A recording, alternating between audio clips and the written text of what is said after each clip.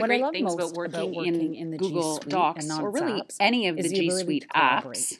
And with the ability to assign tasks, it makes it even more rich. In order to assign a task, highlight an area and go to leave a comment.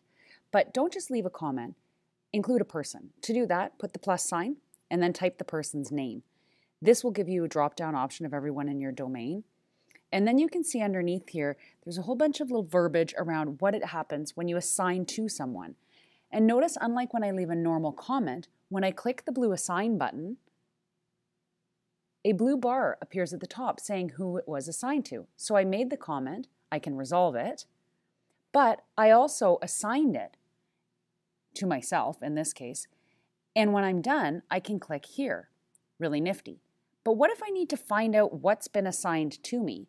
Well, as you can see, in grid view, there's a little number 1 on the little screenshot of what I've done. Or in list view, there's a little number 1 in a gray circle beside the task. So this is really, really helpful.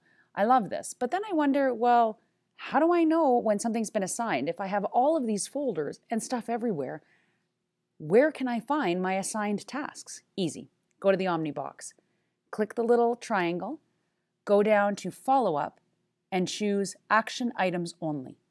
Simply click on the search, and you'll notice only documents or slides or whatever you've been have had tasks assigned to you will appear. And you can see I clicked on this one. If I say resolved and I go back, when I refresh, it's gone. Nothing more assigned. And again, when I go to my drive and I search again, because it does lag sometimes I find, hit search, it's gone completely. So it's a really nifty way of finding exactly what you need to do in your drive. Hope this helps, and now you know.